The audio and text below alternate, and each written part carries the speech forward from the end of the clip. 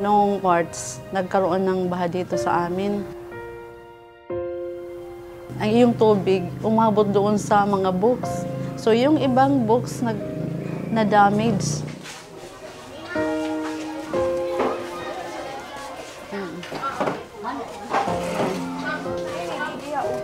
Oo. Ito na, stakromit iba. Ito na ito. Iini, ang baga maupay-upay pa ito.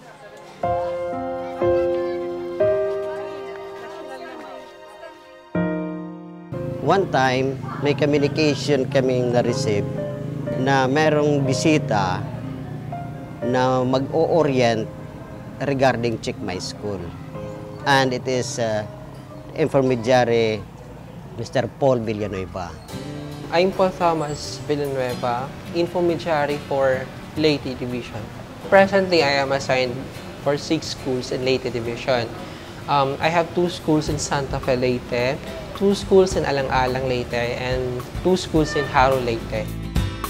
I first stopped the GPTA asking for their commitment for their sense of volunteerism for CheckMySchool.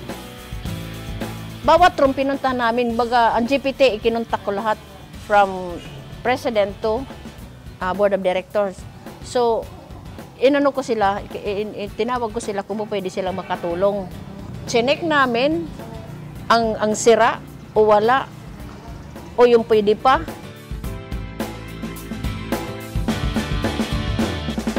In the field, what we did is we get some information from the school and we put them into an online platform of the CheckMySchool, which is the CheckMySchool website.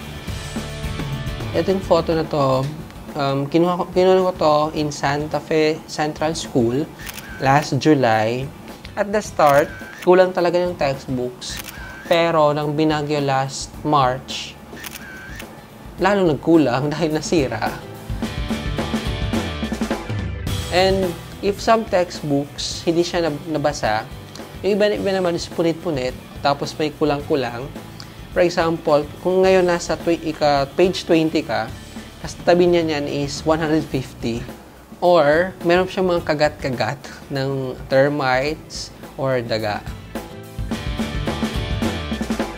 Through CheckMySchool, when we sent our problems to IMCS through website, this was answered immediately. This March, many books has been given to us immediately from the central office directly to our school. Marami talagang naitulong yung CheckMySchool sa pagmomonitor ng physical facilities. In fact, there were parents who were involved in the gathering of data. Ito pa. I was able to reach out the proper authorities kung mayroon man kami mga concerns, issues na dapat sa mga nasa taas. Yung CheckMySchool program ang naging tulay. Ang malaking diferensya noon kaysa ngayon. Kasi ngayon, pagdating ng internet, lahat ng problema nalalaman ka agad doon sa kinaukulan. Ngayon, isang pitik ko lang sa internet ko, malalaman ka agad sa central office through CheckMySchool.